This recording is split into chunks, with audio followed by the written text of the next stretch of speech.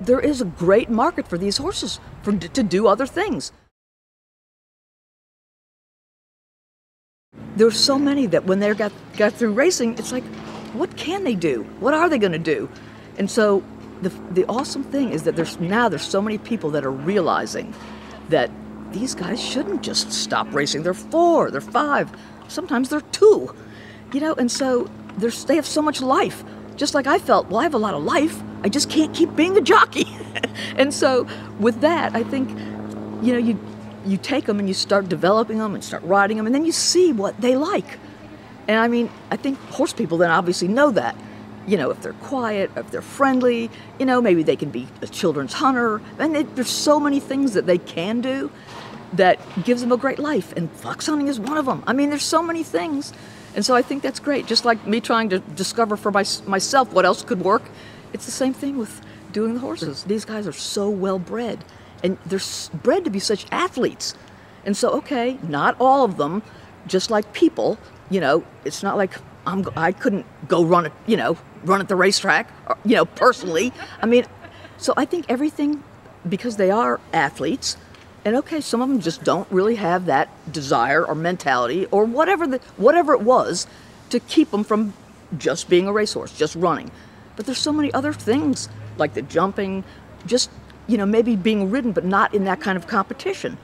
And so they're such an athlete, and they have such a great brain that once you start putting that into play and discovering what their likes are, just like the difference between a racehorse, whether it's a sprinter, it runs a distance, it runs on the turf. Okay, well, maybe the ones that weren't that competitive, then can they be a show hunter? Can they be an event horse? Can they go fox hunting? Can they just be somebody's trail horse? And so it is the mentality of each horse as to what they like.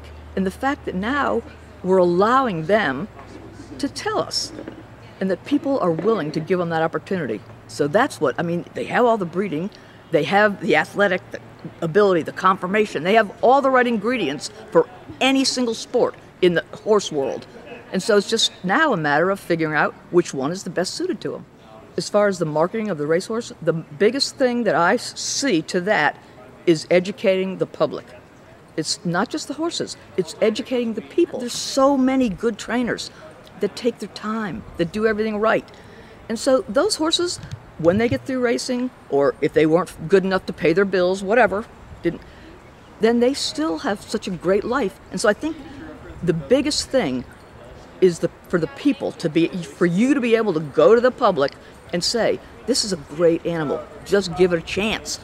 And so it's so much, everybody that's involved is to re-educate them on what a great horse it is. And that it's not just to race, it's to do everything. So I think it's the public that we have to educate. They're showing the whole world that look what can be done. Look what a great horse, look what a great animal, what an awesome life they can have.